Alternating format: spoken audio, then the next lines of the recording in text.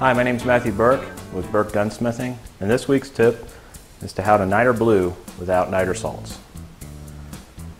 Simple tools: a pair of vice grips, propane torch, and a striker. All niter bluing is taking the metal through its spectrum of oxidation as it goes through its temperatures.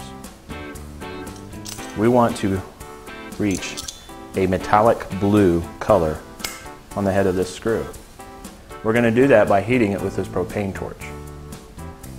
And watch the spectrum as it comes through on the metal.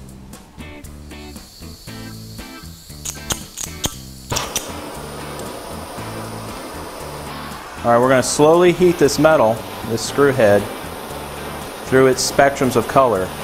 As the temperature of the screw increases, oxidation takes place.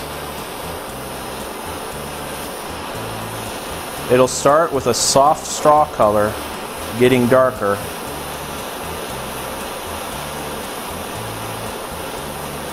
As it goes through the browns, it'll come up into a purple and then blue color.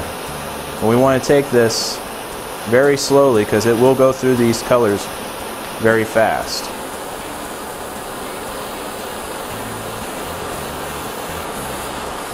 It'll start to come through the color there. You can see how it's turning straw color.